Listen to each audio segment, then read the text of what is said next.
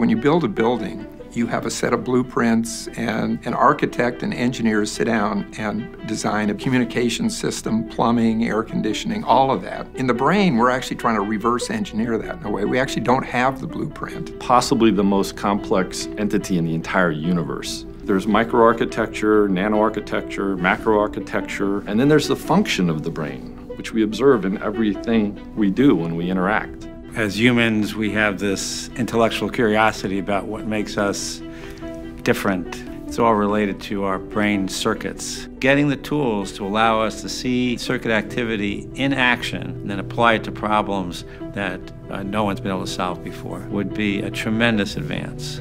We all have a brain, and we want to understand that brain better. Get the scientists from different communities, different cultures, different emphases together. They'll start forming their collaborations organically. To do that type of sharing, you don't need a big bureaucracy. You don't need a lot of complexity. You just need to talk to each other. No one person, or even small number of people, have the expertise in terms of anatomy, physiology, computation, theory, mathematics. We can all act synergistically to come to a better model of what's going on. Every one of us have been touched either directly or indirectly by mental conditions. And the fact that we don't have answers for a lot of these things, we don't know how to cure depression, we don't know how to treat Alzheimer's, we don't know how to deal with post-traumatic stress disorder. When you have diversity in a group, you would take in the advice, experience, expertise from others, and that, I think, at the end will end up enriching whatever you're trying to build.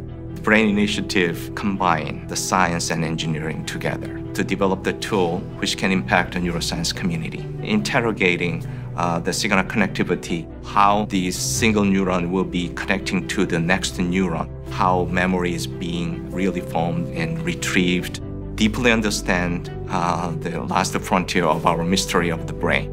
For researchers, oftentimes there's questions of funding, there's questions of relevance, and foundations can say, we're committed to this work because we're doing this work. We're putting our mouths where our money is and our money where our mouth is. If we as a government don't fund basic science, who's going to do it? Better outcomes for patients and for all of us, whether you are diagnosed with a disease or not. It's going to save us a lot in the long run as far as healthcare costs. Let's get all the stakeholders, industry, government, academics, lawyers, doctors, people from all parts of life, and let's come up with a structure to help people in the greatest need. What would happen if we put this and that together? If it actually worked, it could really advance things. And in terms of the research that we do in neuroscience, I think the Brain Initiatives enabled that kind of high risk, high reward. We should just get people together to pursue this goal that is much greater than any one of us individual professors or scientists. What could be more interesting than understanding what the ingredients to consciousness are? That's our vision.